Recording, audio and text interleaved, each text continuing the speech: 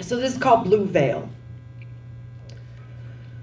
When your father calls you after 11 years of silence, you will want to pluck every question stuck between your teeth, ask why, ask how, and then he will say your name the way no other man has ever called you.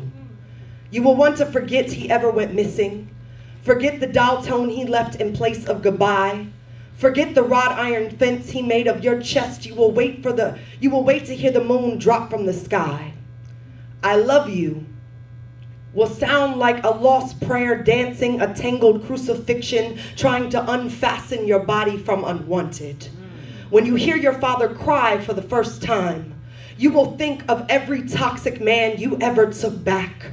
You will slow your breathing, distract yourself from the number of men who had nothing to be scared of because there was no father standing behind you. When you remember that you promised yourself there would be no more poems written about the first man who ever left you, you will still sit on a phone and let him ask every question, try to heave all the answers with kindness he never offered, prove to yourself that he is a stranger, that you are not the same people. Because you cut down the rotted roots of this family tree, you promise yourself you will not cry. You will cry anyways.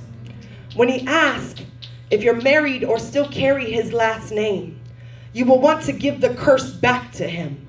When you ask him if he ever dreamed of walking you down an aisle, your mouth will bloom the lilies that rest on his coffin. When you tell him for the first time that he has a grandchild, you will mumble her age like 1,000 memos he never came home to read.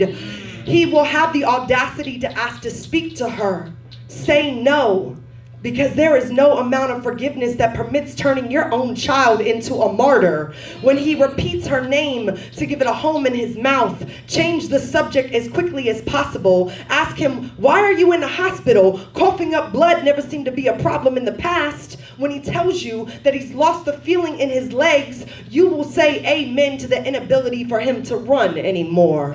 When he tries to guess your age and fails, try not to count every minute he has missed like strikes of lightning. This storm is not allowed to come closer when you are still not dry from an 11-year-old downpour, a 7-year-old guilt trip, and 14 years of abuse. His disappearing act was the best part of the show. Remember, you survived being severed in two. This time, you don't need an escape hatch. So when you say, I love you back, it will feel like treason and Sunday revival in a pit of snakes. But remember the parts of yourself that you built all on your own. Love was never something he had to give, so hand it to him like the only gift he has ever received.